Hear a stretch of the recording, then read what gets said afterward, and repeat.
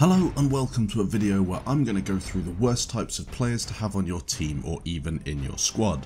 There are 10 types in total, but I'm sure there are many more that you guys could tell me about in the comments. I'd also like to know if you've come across these 10 sorts of players and whether you find them annoying or not. At number 1 we have the fuck noob team guy. Now this is something that pretty much everyone on the PC version of the game will have experienced. Here's the scenario. Your team loses for whatever reason and one guy starts raging in the chat and calling all of you noobs. You check out his score and realise that he's sitting at the bottom of the scoreboard with 2 kills, 10 deaths and no flags capped. For some reason he thinks that flaming at his teammates will fix the problem of his bad skill level and low score, but we all know that it won't. At number 2 we have idiots in the behemoth. You play in Argonne Forest, you're already pretty tilted because that map is a clusterfuck of grenades, automaticos and Model 10A hunters. Your team is losing, you get a behemoth and some dude takes it, not knowing what to do with it. He doesn't cap any flags, he doesn't take up any good positions and just sits there pulling the horn for 5 minutes until the whole thing explodes and your team loses horribly. These idiots are 1 out of 10 gamers and should be booted off the server for the good of everyone, as they're not only ruining the chances of your team winning, but also giving normal players a huge headache with their mind-numbingly stupid actions. Next up are the idiots in vehicle secondary seats. This was a huge problem in Battlefield 4 and has transferred over to Battlefield 1. Shooting at random stuff, shooting at the wrong stuff and not shooting at anything at all. These guys will do it all and in the process will usually get you and other squad mates killed.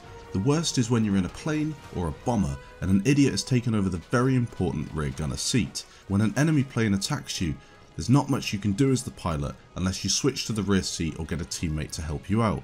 If the idiot is hogging the seat, you'll almost certainly die. Surely DICE should have made a little training scenario for new players so at the very least they know to look out for enemy planes when they're in the rear gunner seat, or even introduce a button where the pilot can boot out the gunner after a certain amount of time if he hasn't gotten any kills or been useful. Number 4 sees squad leaders not giving orders. Squad orders in Battlefield 1 are mega important. You might not know this, but working together as a team can be greatly improved with a really simple command such as attack B flag. Unless you're on comms with each other, it's actually quite hard to coordinate an effective attack on the same objective, and the squad leader role is there to help sort out that problem. When you have a squad leader that does nothing useful however, the problem remains. I know that you can boot the squad leader out and replace him, but often you'll just get another useless idiot who doesn't spend any time thinking about what objective to cap, rendering the squad leader role useless. Next we have the no ammo guy. I've mentioned this problem in previous videos and of course this has to be on the list too. Support players that have the ammo bag or pouch selected but have no intention of dropping it for anyone but themselves deserve to be kicked off the server or at least educated on how to help your teammates out. It's really not difficult. Drop ammo. A little tip for those who drop ammo but want more points from doing so.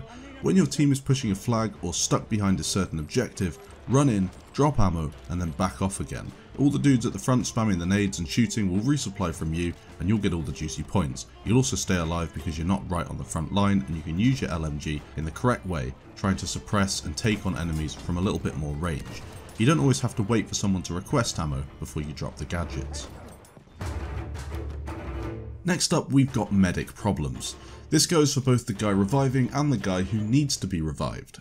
Firstly, if you're a medic, you should revive people whenever possible, but also be smart about it. I don't want to be revived if it means we'll both get instantly mushed by a tank seconds later, and the only reason you did it is because you wanted to gain a few more points and get on the final highlights scoreboard. Of course you should revive players, but it's all about picking the best option. Secondly, the dude who is being revived should consider the same thing before skipping back to the spawn screen. If the guy who isn't reviving you is being suppressed and can't pick you up, skip the revive, get back to the spawn screen and deploy quickly to help him out. This is a far more effective way of doing it, and let's be honest, who really cares that much about one extra death? Next up we've got wasting vehicles. Why is it that people, no matter what Battlefield game or mode you're playing, insist on wasting vehicles for no meaningful gain? How many times have you seen players use a bomber to get on a high camping spot or take a boat across the map full of players only to beach it and leave them all stranded? This sort of behaviour is not acceptable on the battlefield and players should really think about what they're doing before causing this sort of a problem and taking all of the friendly vehicles and ruining your chances of winning. The no objective guy. PTFO. It's really simple. All you need to do in Battlefield 1 to win games is play the objective. Of course, killing the enemy is really important, and the best players always end up with a decent KD ratio and lots of numbers on the scoreboard, but when it comes down to winning the game, the objective is king. Having a player in your squad that never plays the objective is very frustrating, not only because they aren't helping you win, but also because you can never spawn on them when you die. They usually camp on the edge of the map or in a high place in order to snipe, and when you do spawn on them, it takes 5 minutes to get to the objective the rest of your team is pushing. Not cool. Next up, we've got bad tactics. Conquest is a great example of how bad tactics can get you into trouble as a squad or team. When you cap a whole load of flags, most players get too focused on pushing the enemy back into their base and forget about the clever enemies that have flanked you and started to back cap. This is a bit of a weird one because you can't really be mad at people for not being good at the game, but at the same time I feel like a lot of people know they could go back and cap these flags, but they just can't be bothered. Finally, we have the bad tanker. A bad tanker can really ruin a team's chances of winning a game, and there's really nothing worse than being in the tank with an awful driver. We've all been in the Mark V tank, sitting in the gunner seat, wanting to take on enemies, but the dude inside is more interested in driving flat out onto the objective without thinking about giving you an angle to fire.